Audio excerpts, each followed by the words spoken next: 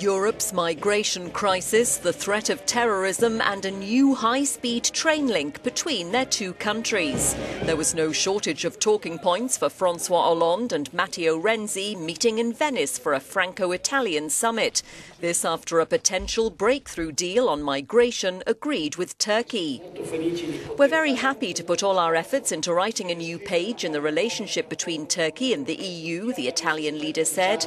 But in a clear reference to Ankara's recent crackdown on the press, he added that at the same time we'd say with great clarity and very strongly that press freedom is an amazing value for France, home of the Declaration of Human Rights, for Italy and for all those men and women who believe in the EU's founding values.